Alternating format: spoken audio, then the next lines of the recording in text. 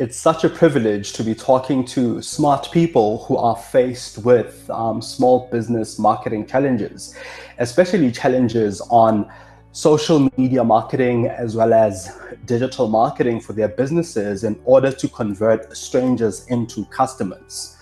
A lot of us are faced with this, and this is a very common challenge in that everybody's looking for answers to it. We're all trying various things and we're all attempting many different ways of getting around this one problem, right? Millions of South Africans are on social media. So the problem is not really a lack of knowledge around how to use these platforms. It is a lack of strategy. It's the fact that we try so many things that we end up not being focused, that we end up not having a plan for a platform, or at least a plan that enables us to convert these leads into customers, into paying customers, right? When we know social media so much, and when so many of us are using social media, when a lot of us understand the ins and outs of social media as much as we do, why are we not leveraging social media then to sell more? Where are we getting it wrong? Where are we getting it wrong so much that so many brands, so many people get into hot water for their misuse of social media, as a matter of fact, right? Why is it that so many businesses struggle to convert strangers into customers, whereas people are out there on social media looking for products all the time and people are shopping all the time? How can we improve our strategy to sell better, to reach out to people better? These are some of the questions that I will attempt to answer in this presentation today. And hopefully we all come out of this with one or two things that we can start applying to improve our social media and our digital marketing efforts. But first, focus. Focus, Daniel-san. Most important. That's what Mr. Miyagi said. So by way of focusing, we need to narrow down exactly what we are talking about and who we are talking to, because the most important aspect of a great and successful social media or digital marketing campaign is focus. It's focusing on who and their why. So who are we focusing on, and why should they be interested in the type of content that we're putting out there, be it business content, be it career-driven content, or any other piece of content that we put out there on social media? Why should these people be interested, and are they the right people?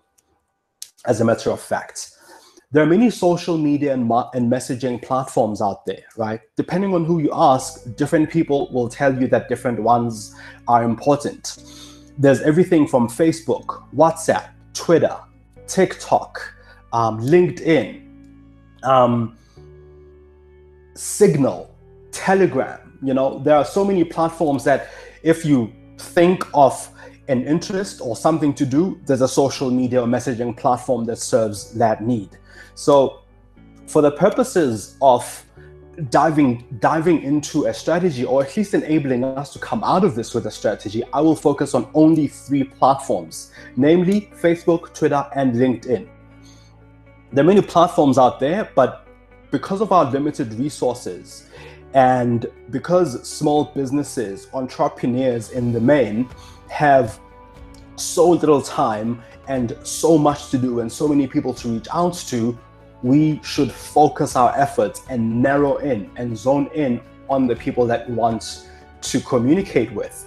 Facebook has about 25, actually more than 25 million users in South Africa, right? So a lot of these people are looking for products, buying products all the time, and they are interacting and engaging with both each other as well as with businesses. So as somebody who's trying to sell effectively on Facebook, one of the things you need to do is create value for the people who follow you, right? Create value for these people in such a way that they trust you, one, as a source of either the product that you have, as the source of information that you provide, and that they can engage with you and interact with you in a way that appeals to them and in a way that they can trust and share with friends. Pages and groups are very effective for connecting people and businesses with followers. But before all of this, before diving into any one of these platforms, before diving into Facebook, before sharing what you're selling on Facebook, and before telling everybody that you are on Facebook and that they should buy a product that you're selling or engage and interact with you, it's very important to have a focused strategy, and a focused strategy on the people once again. And I will repeat this a couple of times because this is one of the most important aspects, right? One of the things that Facebook enables you to do is having localized targeting.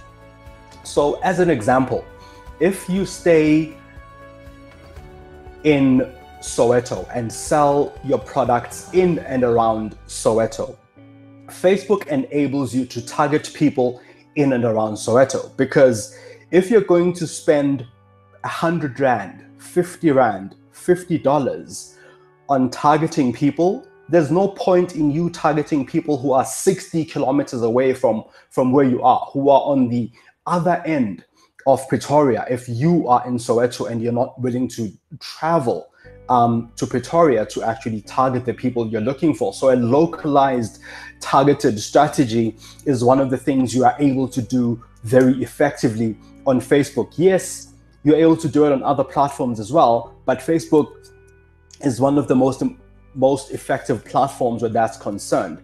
Another platform that people use a lot, which can be useful for a small business, is Twitter. Twitter has around 9 million users in South Africa. And one of the flaws that businesses end up having, or at least that businesses struggle with on Twitter, is that they chase and follow trending content, or every piece of trending content. There may be trending content or trending news that appeals to you, that appeals to your business, and you can interact and engage with that. But don't try to do that every time with every piece of content, because one, you are diluting your message, and secondly, you may end up in hot water by sharing business content where it's not necessary, or by being involved in a topic around which you are not an expert, or around which you have no interest besides the fact that it's trending. So choose your topics wisely. And once you've chosen your topics, engage around the topics that you've chosen and stick to some of these topics, because this is where you will then be able to build trust. This is where you are then able to build the kinds of engagement that you're looking for in order to convert strangers into followers and convert some of these followers into customers later down the road, right? Avoid jumping in on every piece of content. Have a clear strategy and think around what you want to talk about, and think around not just the business content, but how the business content adds value to the people you're communicating with. LinkedIn is probably by far the most useful business, professional, and career-driven platform across social media. It's the most trusted because people go onto LinkedIn for this kind of content, for content that enables them to develop their careers, that enables them to advance in business, that enables them to be better, more effective professionals. So LinkedIn is and can be extremely useful if you're using it for some of these reasons, and if the people you're targeting are on LinkedIn for this content. It's got over 6 million users in South Africa, and once again, your strategy on LinkedIn is key. Your strategy is important here. One of the things you can do on LinkedIn is find groups, number one, that share information that you are interested in, or groups which you can join, and in these groups, then start sharing knowledge yourself. Because there are certain things that you know that you can share in a group where you then become a trusted source. And as this trusted source, you are then able to exchange contact with people, or then turn these people into contacts, and some of these contacts into leads, business prospects, as well as customers. One of the other very important thing that you can do, an easy low-hanging fruit on LinkedIn, is to optimize your profile page. And you can optimize your profile page firstly by just going back onto the list of jobs and work that you've done in the past, and just make sure that it doesn't say you work at a furniture store where you worked 20 years ago and says you still work there today, just as an example, right? So optimize your profile in this way. When you're on your LinkedIn profile, go to the bottom of the profile. So click on your name, go to the bottom of your profile, go to ask for recommendations.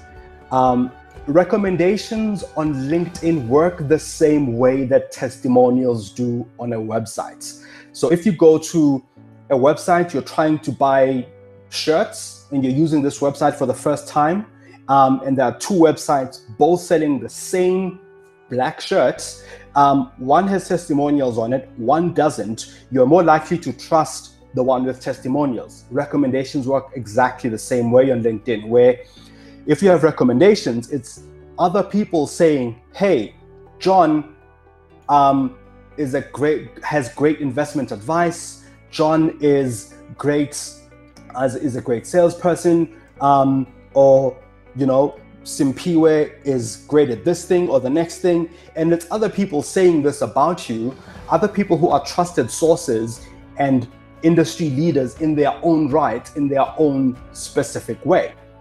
So ask for recommendations on LinkedIn, find groups that you can interact and engage on, have your strategy, and try to concentrate or focus on career-driven content that enables people to advance better in their lives, content that is professionally driven, and you will then start building a great network on LinkedIn.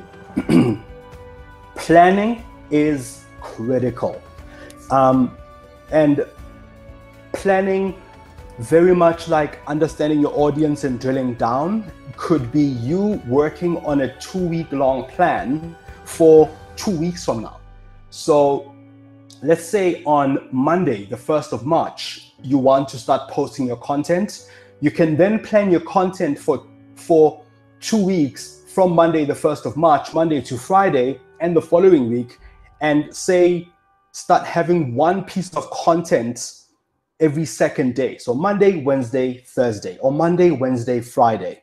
Have one piece of content that is either business driven, that adds value to your followers, that enables you to drive a message, that allows you to generate or build leads, or to start communicating with people.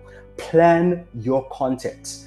And the more you plan, you'll start getting into a rhythm of what kind of content people are interested in. Start small and start building from one piece of content every second day, and then start adding fillers. Before you know it, you'll have probably 1 or 2 pieces of content daily.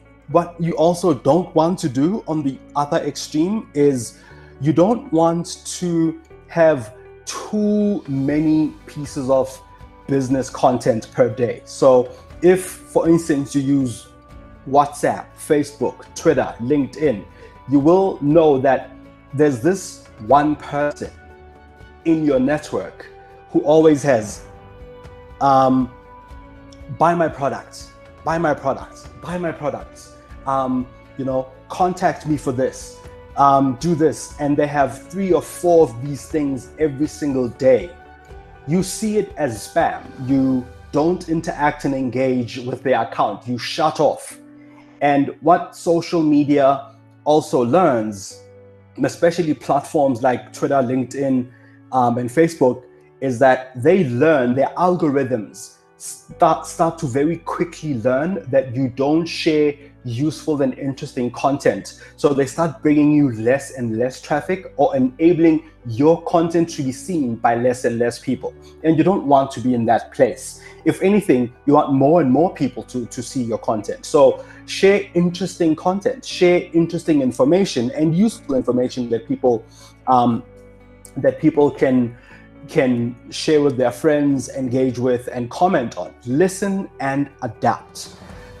The more you share content and the more you start posting, you will begin to see trends.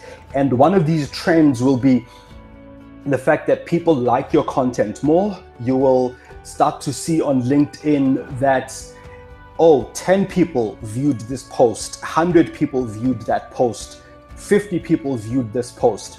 And then you'll start evolving your strategy in a way that gravitates more towards the kinds of content, the kinds of information, the kinds of communication that people are interested in. So focus on the detail.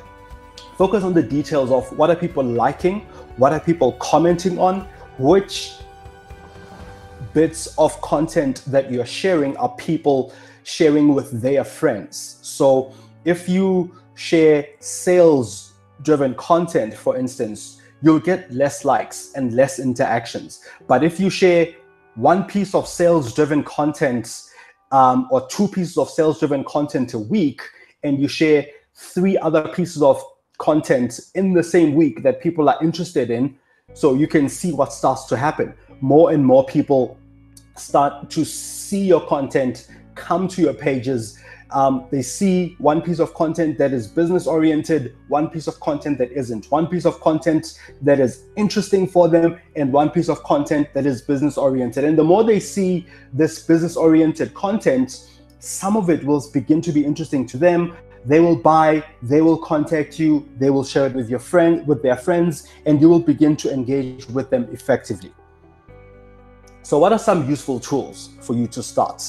Hootsuite is one of those. So if you go to hootsuite.com, Hootsuite allows you to schedule your content over time. So if we use, again, the 1st of March as our example, as I did earlier, you can schedule your content from today for the 1st of March, so that on the 1st of March, this piece of content, this image or this quote that you're sharing goes live on the 1st of March across platforms like Facebook, LinkedIn, Twitter, or Instagram, depending on the platforms that you're using.